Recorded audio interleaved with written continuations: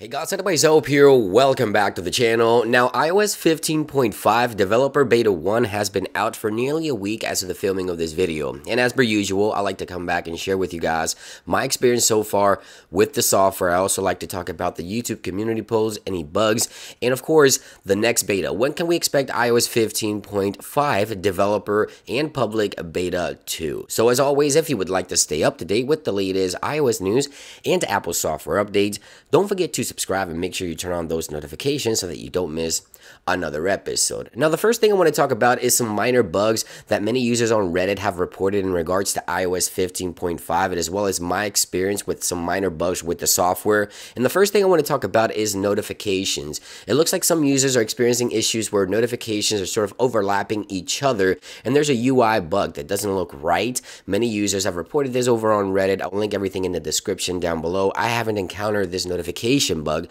but I would like to hear from you. Have you encountered this overlapping of notifications on the lock screen? Okay, I would like to hear from you in those comments down below. Now, one thing I did experience with the latest beta is Shazam History. So if you have the Shazam extension under Control Center here, usually you have your history listed right here. Now, I've searched multiple songs and the history just fails to be populated in this particular section here. Again, this is a bug, something that is expected with beta software. That's why it is beta software, but overall it looks like the software is performing relatively well. Those are minor bugs that I've encountered and other users have encountered as well. Now, another minor issue that I've noticed so far is the reception issue. So the cell connection issue isn't as persistent as it was with iOS 15.4, unfortunately, and I'm in the same area, same studio, same place, and it looks like the actual cell connection in this region continues to sort of be sporadic, and that wasn't this way for quite a while. I'm not sure if it has to do anything specifically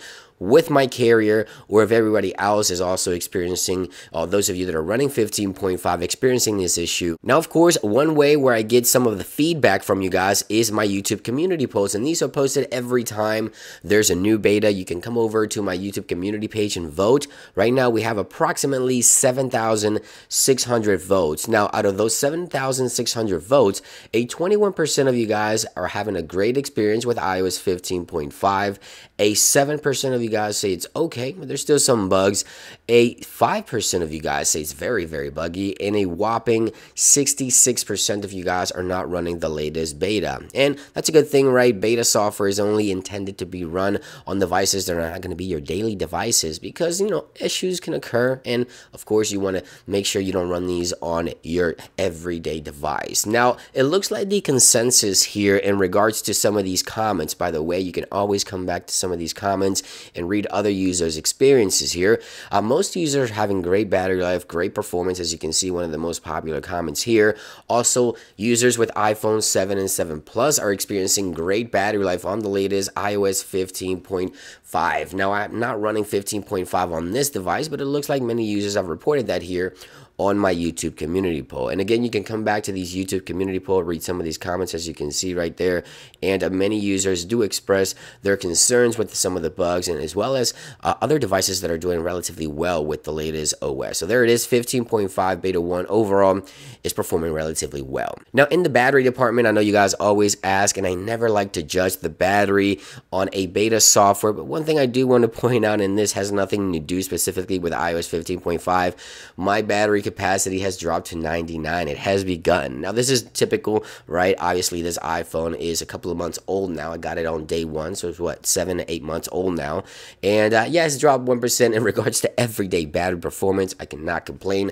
iPhone 13 Pro Max has excellent battery life, and other devices like the iPhone 13 Pro, which I am testing, are performing very, very well with the latest 15.5. Now, last but not least, when can we expect the next beta? Well, if history is any indication and Apple is on a 2 weeks release schedule, which it looks so, we can expect another beta this upcoming week. So the week of the 18th, my money is on the 19th, and I did mention that it's been about a week since Apple released the beta. It's actually been about 2 weeks. Excuse me for that at the beginning of the video. It's been 2 weeks approximately since the release of beta 1, and beta 2 will most likely be released this week on the week of the 18th. My money is on Tuesday the 19th, but it could happen any day this week. Second beta, of course. Stay tuned to the channel for the latest iOS 15.5 coverage. Thank you for watching this quick follow-up update, guys, and I'll see you on the next one.